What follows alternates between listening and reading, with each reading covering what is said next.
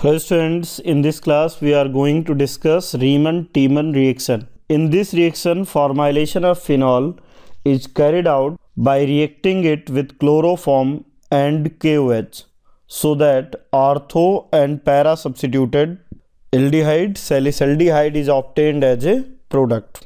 देखिए फिनॉल की रिएक्शन अगर क्लोरोफॉर्म के साथ KOH की प्रेजेंस में करें तो ये प्रोडक्ट बनता है। ये प्रोडक्ट है ऑर्थो सब्स्टिट्यूटेड एल्डिहाइड जिसका नाम है सैलिसल्डिहाइड।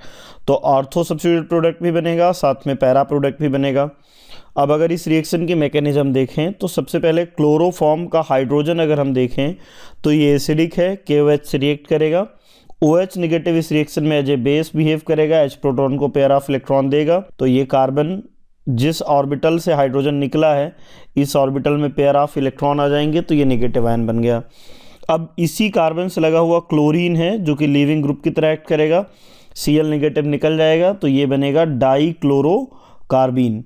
इसका बिहेवियर इलेक्ट्रोफाइल की तरह हो सकता है, इसका बिहेवियर लुईस एसिड की तरह हो सकता है। अब ध्यान रखिएगा, अगर कभी भी कार्बन एटम से अगर एक ग्रुप ऐसा है जो अपने इलेक्ट्रॉन देकर निकल जाता है और दूसरा इलेक्ट्रॉन लेकर निकल जाता है तो इससे जो स्पीसीज बनती है वो होती है कार्बीन। ये हम कार्बीन में पहले डिस्कस कर चुके हैं। चलिए तो अब मैकेनिज्म देखते हैं।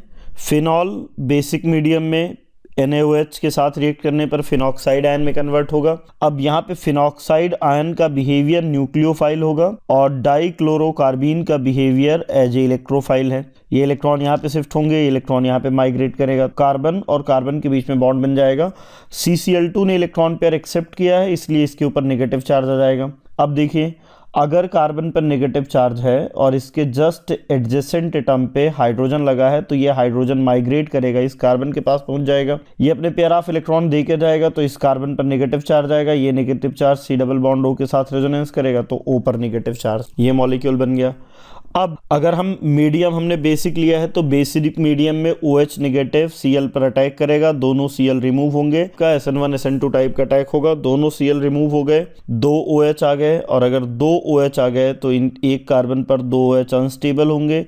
यहाँ से वाटर मॉलिक्यूल निकल जाएगा, वाटर मॉलिक्यूल निकलेगा अगर तो वाटर मॉलिक्यूल निकलने के बाद ये कन्वर्ट हो गया O नेगेटिव में। अब अगर ये बन गया एल्डिहाइड और ये O नेगेटिव। अब अगर इसका एसिडिफिकेशन किया जाए तो ये जो एनायन था ये न्यूट्रलाइज हो जाएगा तो ये प्रोडक्ट बनेगा, इसको हम कहते हैं सैलिसल्डिहाइड। अब इस रिएक्शन को देखें तो इसमें रिएक्टेंट कंपैरिजन में एक कार्बन ज़्यादा है तो इसको कार्बन चेन के लेंथनिंग में यूज़ किया जा सकता है, हाइब्रिडाइजेशन में यूज़ कर सकते हैं।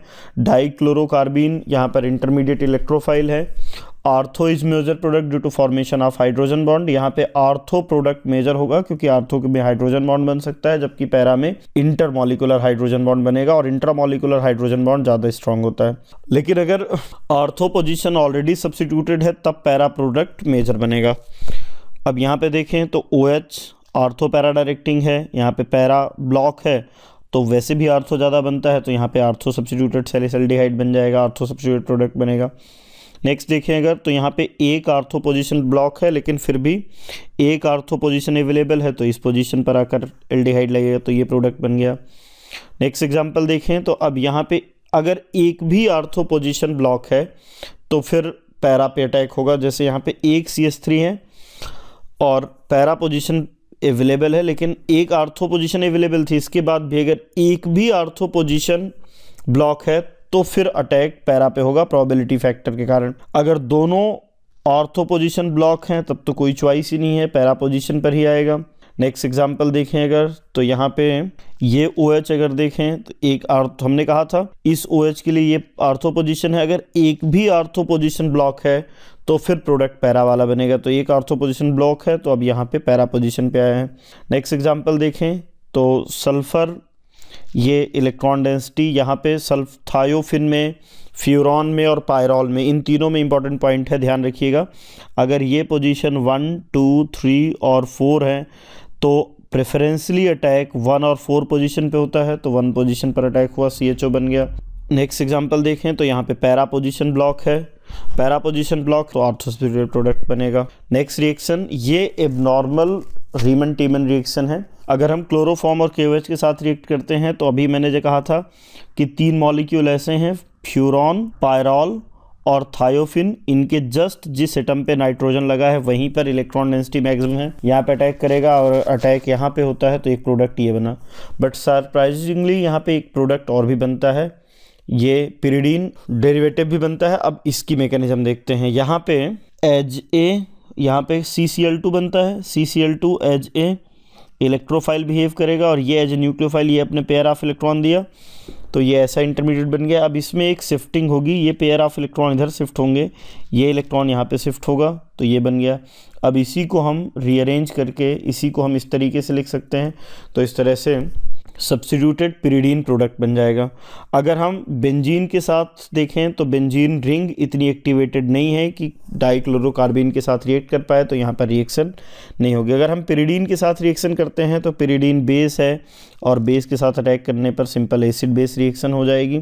अगर हम फिनॉल के रिएक्शन NaOH और CCl4 से करते हैं तो इस बार ये प्रोडक्ट बनेगा, ये सैलिसिलिक एसिड है।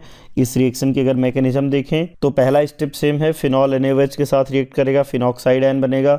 फिनॉक्साइड आयन का बिहेवियर न्यूक्लियोफाइल है, CCl4 का बिहेवियर इलेक्ट्रोफाइल है। पोलर सिग्मा बॉन्ड होने के कारण ये इलेक्ट्रॉन इधर शिफ्ट होते हैं, ये इधर जाएगा। Cl नेगेटिव रिमूव हो गया, Cl नेगेटिव रिमूव हो गया तो अभी भी इस कार्बन से 3 Cl लगे हैं। अब अगर 3 Cl लगे हैं और एक तो यहाँ पे टाटोमराइज हो सकता है, टाटोमराइज हुआ तो ये बन गया, डबल बॉन्ड आ गया यहाँ पे। इसकी रिएक्शन अगर एक्वस के OH से करेंगे तो तीनों Cl रिप्लेस हो जाएंगे, 3 OH आ जाएंगे, एक कार्बन पर 3 OH अनस्टेबल है, वाटर मॉलिक्यूल निकल जाएगा, तो ये प्रोडक्ट बनेगा जिसका नाम है सैलिसिलिक एसिड।